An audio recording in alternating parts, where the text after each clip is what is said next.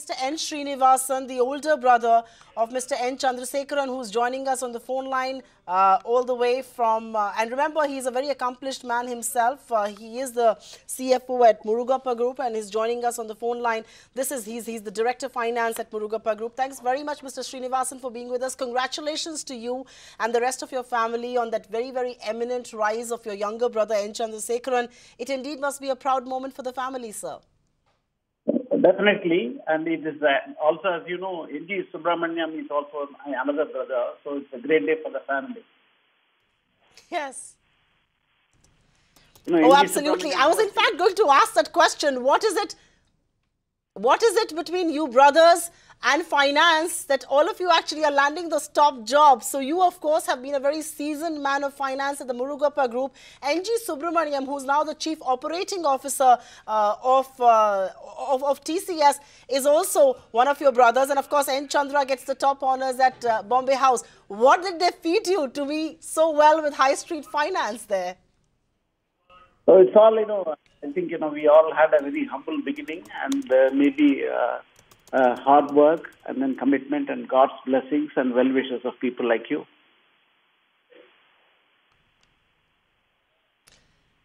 Indeed. I do want to ask you though, Mr. Srinivasan, what was Mr. Chandrasekhar like? Did you really think that he was going to grow up and not just be the boss of TCS, but grow up and head one of India's most coveted, one of India's most haloed business empires, the Bombay House, the Tata Sons, really? That was, moving to Tata Sons was a surprise actually, because, several things unfolded in the last couple of months. But, he has been enjoying the trust. He has always enjoyed the trust of the Tata bosses. And the way he performed as a CEO, I think probably we thought, he will still go places. Indeed. Sir, Mr. N Chandrasekaran, and I had the honor of hosting the ET Awards this year, and I figured out there that N stands for Natarajan Chandrasekaran, and I'm presuming the N in all your names stands for that, which must be your father's name. He must be a very proud man indeed. But I do want to ask you, N Chandrasekaran has been a man of tech, software, IT. He's made a grand success of TCS, and it was there for everybody to watch and see today. But what I want to ask you is that how difficult or easy will it be for him to make that switch from pure IT, pure software, to the many other businesses the Tata Group is invested in? Of course, it is not going to be easy. But, at beyond certain stage, it is all about leadership. You must know what are the areas of importance, where to look for and whom to rely on. Beyond a point, even in TCS, actually, once the company becomes so large, you don't get into nitty-gritty things. You only look at 50,000 feet, overall, how do you drive the company, what is the strategy, who are all the people that you must look for. Like that, Tata is a very diversified group. I can quote my own personal example. In the Murugappa Group, there are about 28 businesses. It took me some time to realize, what are all the things that I should look for to understand these businesses. But because of the experience that over a period of time, very quickly you'll be able to grasp and understand and things to what to look for, and you can prioritize things very easily. So to that extent, I think, while it will take some time, but it may not be difficult or impossible for him. But sir, his elevation at Bombay House also marks a change in mindset as far as the Tata Group is concerned. So far, the heads of the Tata Empire have either been people with knowledge of manufacturing, with people who've invested or have been invested in old age industries. Here is N Chandrasekaran, who is a new, a new age person, a new industry person. He's representing IT. He understands digital. He's an avid user of technology. Does this, in some sense, also mark the change of guard in more ways than one at Bombay House? And what is it that Chandra will do to make sure that he leaves his imprint on what is perhaps going to be a long innings for him? He's just 53 years old there. No, absolutely. I think, the group, as I see it, has myriad of issues. I think he will have to first understand the group businesses and then prioritize them and then how to, just as when he took over TCS, probably TCS was not number one. Over a period of time, by the time he completed his first tenure of 5 years, I think he could make TCS very strong and agile, and then maybe as number one company in terms of market cap in India. Likewise, he need to prioritize. He must understand, in Tata's actually, each one of the individual companies are such a giant in size. I think, he has a huge opportunity, at the same time, huge challenges. Over a period of time, I think, he should probably, I'm sure he will strive hard to make them again bellwether stocks. Indeed. I also want to ask you and get a little bit of insight into the man who is going to be leading one of India's most revered, most respected business houses now. What was N Chandrasekaran like, and is he as cool a customer as he usually comes out to be? He's usually in charge, he's usually calm, he's usually very, very cool.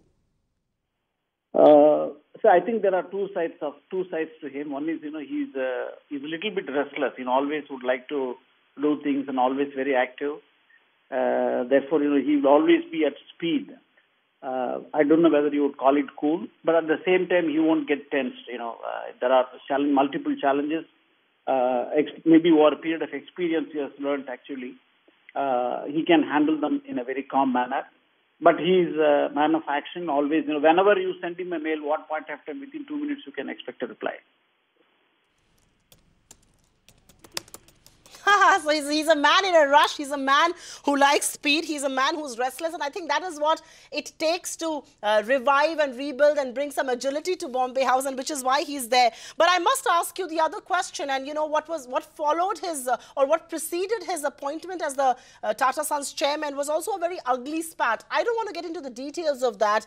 But what came to fore was concerns that will the new top boss be able to be his own man? Will he be able to assert his own authority, given there are always this lurking influences in the background?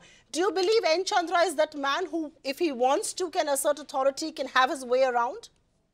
Absolutely, because he knows the Tata system well, and then it is something, I would say, if you ask me, this is something which is conferred on him or thrusted on him. He never probably wouldn't have aspired to become a chairman of Tata Sons. He would have probably been happier to have one more innings in TCS and make the company still bigger and greater. But this is maybe, I would say, a call of duty. I think the group had probably would have asked him. The board of Tata, I'm just as you, I'm not privy, but from what I see, actually, this is something which has been conferred on him, and it shows the kind of confidence the Tata Group has on him. And also, since he has the best wishes of all the Tata Group, and he has been familiar with almost all the top bosses in Tata Group, either the CEOs of these various companies or the board members of Tata's or the Tata family. I think, he will have a smooth sailing. Mr. Srinivasan, you're a man of finance yourself. And Mr. Chandrasekaran has, of course, made a remarkable success out of TCS by sometimes taking tough decisions that sometimes require the conviction and courage of a leader. If I were to just take a cue from what he has done in TCS, his stint at Bombay House will also require him to take some courageous, not so popular decisions, because there are many businesses that the Tatas perhaps don't need to be present in. There is enough and more debt that Tatas can get rid of. Will we see N Chandra take those tough calls, which may even be unpopular at times? Of course, he will. I don't see any difficulty in him taking this decision, because there will be a humongous amount of support for him, both at the board level and at the TCS and the Tata Sons office level. There should not be any difficulty. Mr. Srinivasan, I turn focus to the other brother, and like you said, in this proud moment, it's also important to remember that N.G. Subramaniam has been appointed the Chief Operating Officer of TCS, India's most valuable company. What is he like? Is he as relentlessly aggressive and as sometimes restless but not so tense like N. Chandra? Is that a cool component that all you brothers share? No, he's a great guy. He's certainly a cool guy. He will never get tensed for anything. If you recall, Chandra himself told him that he enjoys client confidence. He's very methodical, and then, he's very composed, and he can tackle any complicated problems without losing his cool. And you may know that only it is NGS who introduced Chandra to TCS at the entry level. He's out and out a TCS man, and is well respected in the banking circles. I had the privilege of interacting with both of them very closely on various professional matters, and I used to enjoy those conversations very well. It's interesting you say that it was NGS who brought N Chandra to the Tata fold of things. He actually brought the group's new chairman, so to say, and not just the boss of TCS. But before I let you go, one final word. How does the family get together and celebrate this in different parts of the world and in different parts of the country? Is there champagne that's popped at all, or is there a more tam-bram way of celebrating things at home? So I think I just called my father and spoke to him. My parents are right now in Erode with my sister. I just called them and shared this news. Of course, they are also watching the TV. We look forward to at appropriate time to celebrate and also thank all well-wishers and God Almighty for this great opportunity. Indeed, and on that note, we wish the entire family and especially you many congratulations on the ascent of two brothers. I'm sure it must be a proud moment for your parents and the entire family. But that's N Chandrasekaran for you, the top boss at Bombay House. His brother exclusively right here on ET Now, the channel that matters. And I'm presuming the channel that his parents must be watching today as they celebrate the big rise of their son at Bombay House and the rise of the other son, N Subramaniam, at TCS. We take a quick breather, come back with plenty more on that big breaking news.